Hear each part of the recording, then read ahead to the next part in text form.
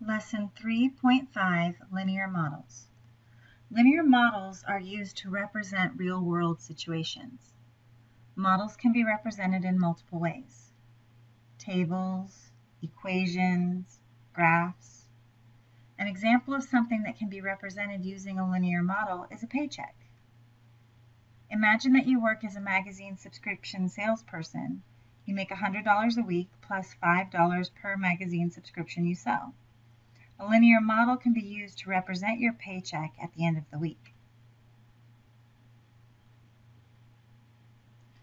In order to model your paycheck, you make $100 per week plus $5 per magazine subscription. We can model this situation with a table.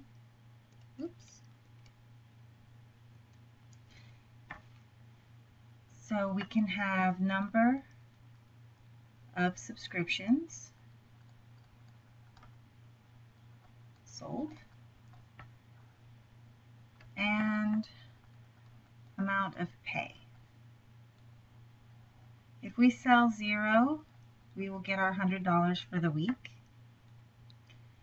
If we sell 1 magazine subscription, we will get that $100 plus our $5, so that will be $105. If we sell 2 magazine subscriptions, we add another $5 for $110. 3 magazine subscriptions gives us $115, and 4 magazine subscriptions would give us $120 for the week.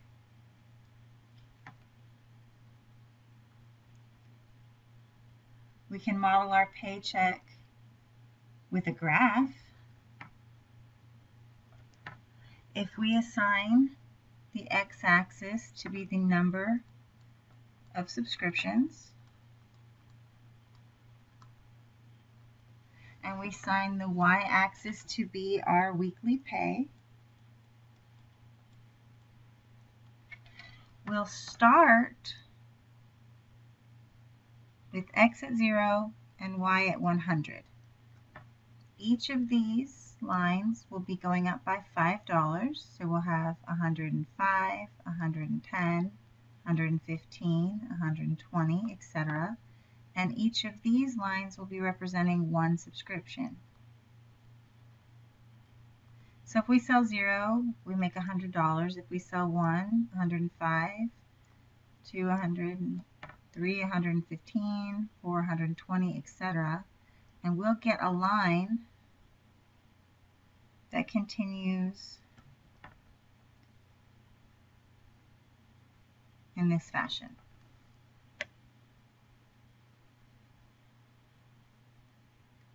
We can model with an equation. We're going to get $100 per week plus $5 per magazine subscription. So that's times the number of subscriptions. If we say that y is our weekly paycheck and x is our number of subscriptions, y will equal $100 plus 5 times the number of magazine subscriptions. So here is our linear model in an equation.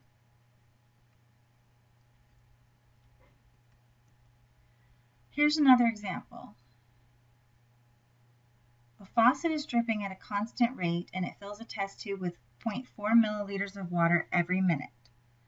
We're going to form a table of values for time and capacity and then determine an equation and represent it graphically. So we'll need a graph. Here's our table.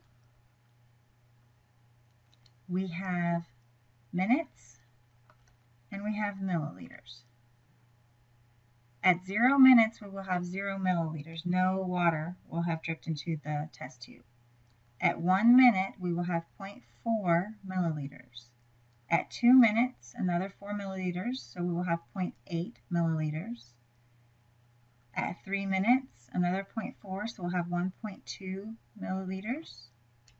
At 4 minutes, we will have 1.6. At 5 minutes, we will have 2 milliliters. 6 minutes will give us 2.4, etc. So we make this x, and this is going to be our y value, so this will be milliliters. Our equation is going to be y is equal to 0.4 times x, because at 0 minutes we'll have 0 milliliters, and every minute after that we're going to get another 0.4 milliliters. Now this graph is not going to be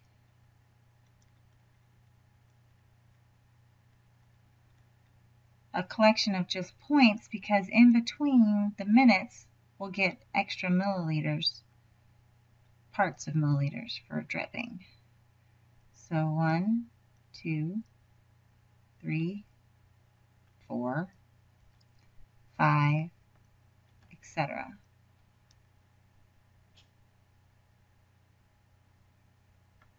Eventually it would stop depending on the capacity of the test tube.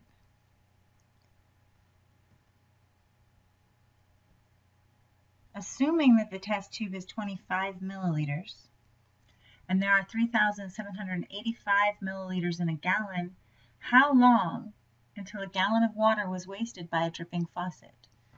Okay, keep in mind it was 0.4 milliliters per minute. Okay, we need to find out how many. Okay, so our equation was y is equal to 0.4x. That'll tell us our minutes. We want to find out how long before there are 3,785 milliliters in a gallon. So how many minutes till that gallon of water is wasted? We'll divide both sides by 0.4.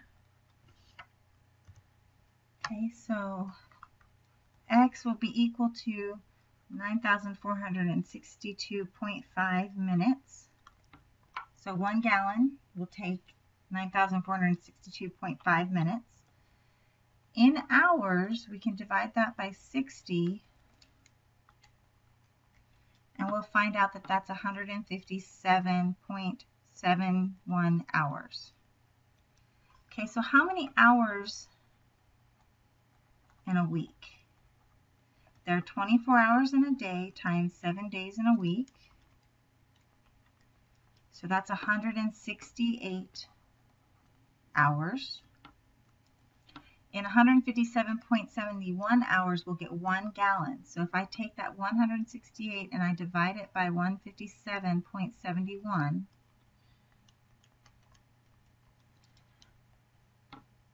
I'm wasting 1.07 gallons of water a week.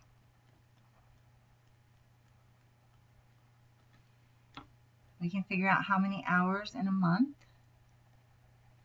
Now we'll have to figure on an average month. So we'll say an average month, 24 hours times 30 days.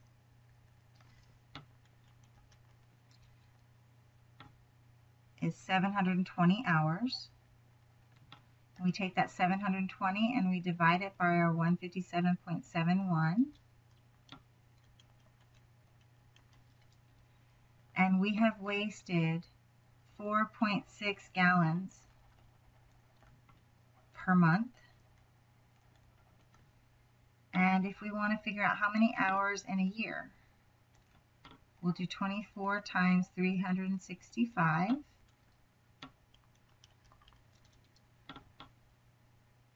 8,760 hours in a year.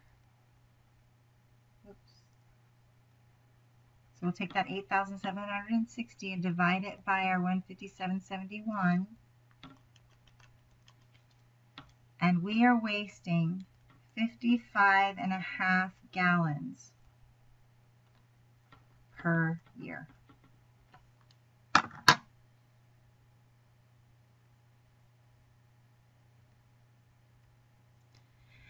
Okay, we need to be able to identify and interpret the key features of a linear function. So those include x and y intercepts, the domain, the range, intervals when the function is changing, when it's increasing, when it's decreasing, or when it's remaining constant. and any other information that can be interpreted from the graph.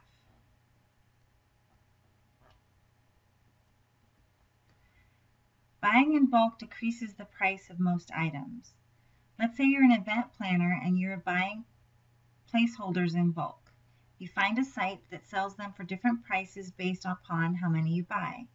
Identify and interpret the key information from this graph.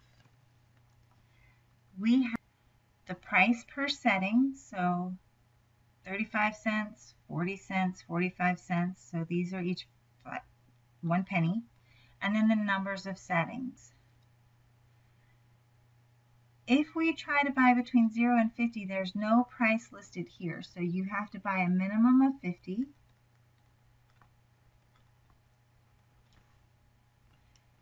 Between 50 and 150,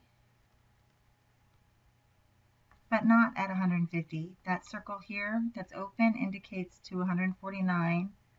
They are 47 cents each. Between 150 and 299, see this 300 is not included, they are 42 cents each. Between 300 and 795 here, they are 37 cents each. And then any from 796 up, they are 34 cents each. There are no X or Y intercepts on this particular graph because we don't actually intersect with the X and Y axis. Our domain are X values, so our domain starts at 50 and then goes on into infinity. So our domain is the set X, and X has to be greater than or equal to 50. Our range are our prices. Our lowest price is 34 cents. Our highest price is 47 cents. So our range is Y such that 34 cents is less than or equal to Y, which is less than or equal to 47 cents. This is all of our key information from the graph, so we're able to interpret that clearly. Okay, we have average rate of change. Some rates of change are constant and some rates of change change. A constant rate of change would be total cost of apples by the pound. So if you buy 1 pound, they're $1.95. If you buy 2 pounds, they're $3.90. 3 pounds, $5.85. Each time they're going up $1.95. So they're $1.95 per pound. A changing rate of change would be rain collected in a rain barrel by day. Monday you could collect 6 inches. By day 2 there could be 11 inches. Day 3, 13 inches. Day 4, 13 inches. Day 5, 17 inches. And these are changing every day because the rainfall is not going to be the same every single day.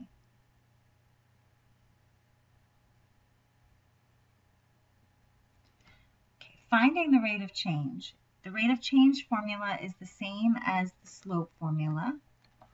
So it's m is equal to y2 minus y1 over x2 minus x1.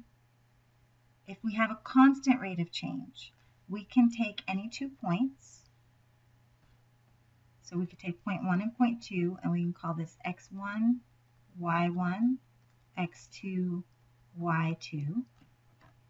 And our change is going to be $3.90 minus $1.95 over 2 minus 1, which will give me $1.95 over 1.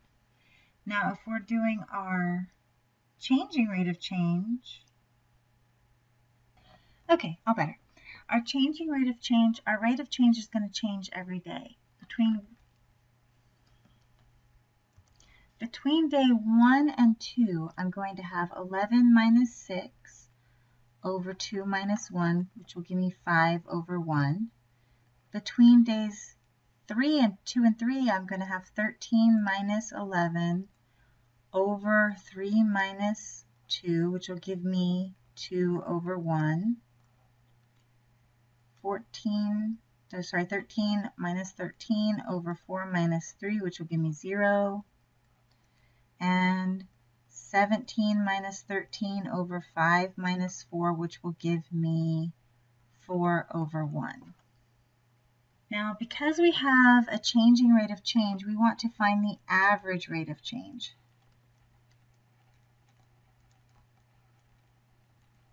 So we take our first value as x1 and our last value as x2, y1 and y2, and we use those to determine the average rate of change. And we'll have 17 minus 6 over 5 minus 1. That will give me 11 over 4. This would be my average rate of change. So if we do a changing rate of change, rather than calculating all these individual ones, we take our last point and our first point, and that will give us the average rate of change.